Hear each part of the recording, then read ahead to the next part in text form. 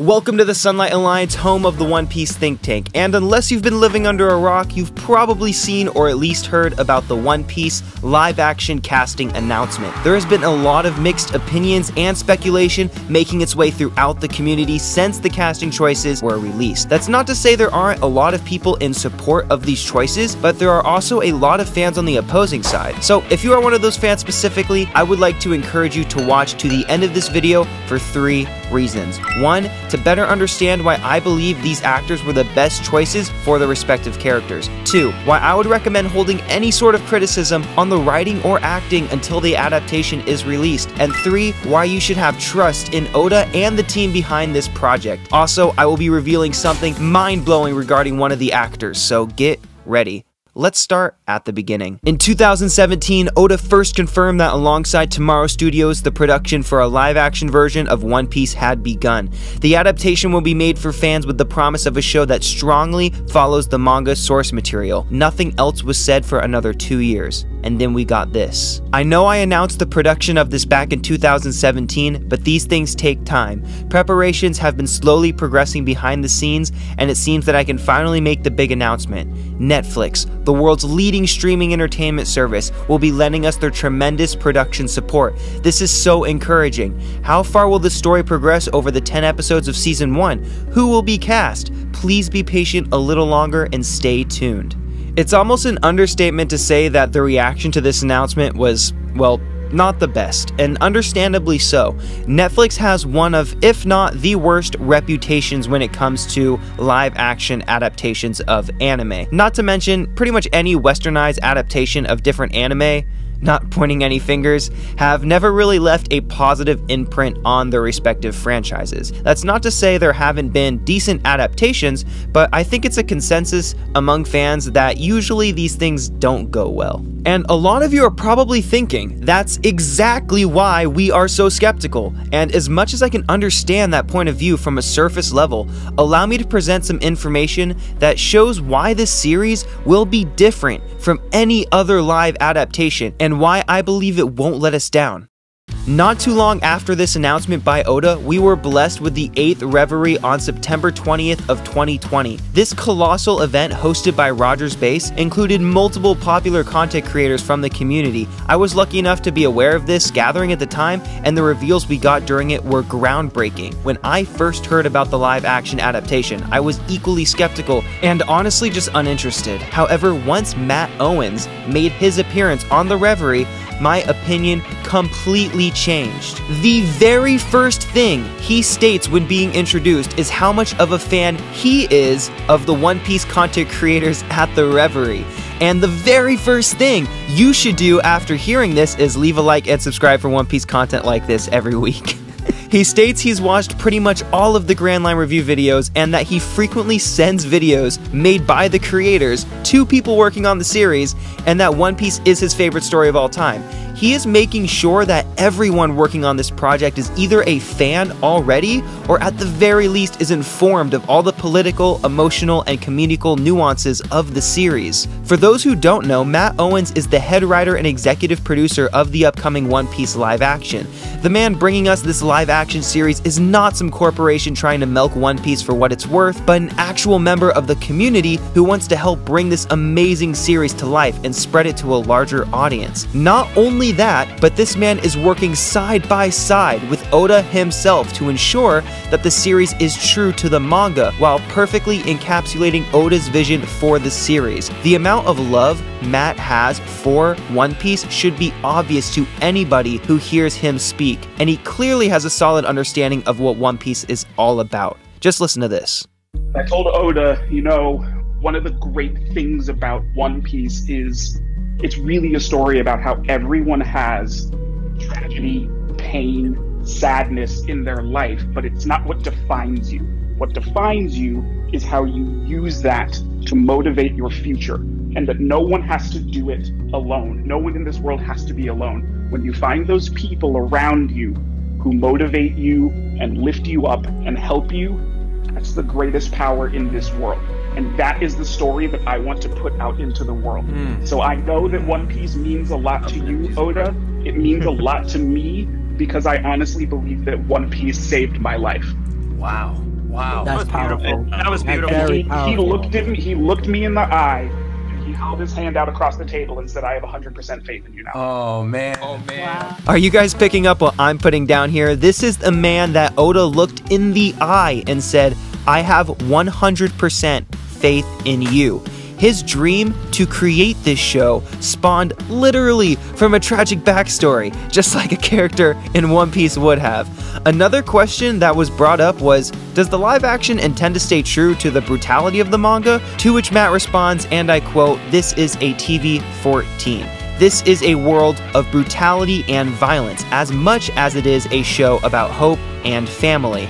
This is not the 4Kids version, I promise." End quote. This statement presents even more of a reason to have faith that they are going to do their ultimate best to properly adapt the story of One Piece. So, story-wise, there is not much reason to be worried. But how will it look? How will they handle Luffy's stretching and all the other weird devil fruit powers like Buggy's Chop Chop Fruit? Or how will fishermen like Arlong look in the final version? This is a valid concern that most friends have. CGI stretching used in films like the early Fantastic Four movies don't get the best reception. This might come as a shock to most people, but get this. The budget for this TV show is $90 to $100 million, or $9 to $10 million per episode. Why is this absolutely insane? These numbers put the live-action One Piece adaptation in the top 10 most expensive TV series to ever be made in the United States, right up there with Game of Thrones and The Mandalorian. With that in mind, it's not a stretch to assume that the visuals for this series, if not absolutely incredible, will be satisfactory at the very least. The visual animators who will be working on the show are still unknown to us, but with the information we have on Matt's process and his dedication to the series, I truly believe that we should have faith in who he chooses to bring these visuals to life. Alright, it's time. Let's talk casting. These 5 actors are the actors that Oda and Matt chose to be our real-life Straw Hat Pirates. Here's what Oda said. We've been working with Netflix and Tomorrow Studios on the massive project that is the Hollywood live-action series adaptation of One Piece. How many years has it been since it was announced, right? I know, but rest assured, we've been making steady progress all along. It's not easy when you're working with people from different cultures, but it's precisely that process that can yield something special. For now, we're able to announce the main cast. Rather, we need to hurry and announce it or else it'll be leaked, apparently. Hilarious. LOL. Their face, the size of their mouths and their hands, their aura, the way they carry themselves, their voice, their acting skills, their height, the balance amongst the Straw Hat crew, etc. We decided on this cast after numerous discussions involving people around the world. These are the people who will be our Straw Hat Pirates. It'll take a bit more time to get the show done, but we'll continue to do our best to deliver a show that we're confident will be enjoyed by everyone around the world. Look forward to more updates in the future. Yes, I am definitely looking forward to more updates in the future. Also, if you have a second, go ahead and make your way to the comment section, and I'm curious, just let me know your thoughts on the One Piece live action. I'm curious to see how many people watching are looking forward to it, or how many people watching are not looking forward to it. Many of you probably know that in an SBS all the way back in volume 56, a fan asked Oda what nationalities would the Straw Hat Pirates be if they were from our world. Oda stated that Luffy would be Brazilian, Zoro Japanese, Nami Swedish, Usopp African, and Sanji French. This is important as we further analyze these actors to find out why they are a perfect fit for these roles. Hello everyone, my name is Iñaki Godoy Caso. Guess what? I'm gonna be playing Luffy! Inaki Godoy is a fairly New Mexican actor, so not Brazilian, but still a clear choice for our future Pirate King, simply based on his presence. His joy, excitement, and smile give off heavy Luffy vibes, which is exactly what we should want from someone playing Luffy. He is already making posts about his time researching and developing a love for the series, as well as being photoshopped in classic Luffy attire, which I think looks great. Makenyu, a Japanese actor who is praised in Japan as being one of their most popular rising stars. And if you think this guy won't be able to play Zoro, just watch this video.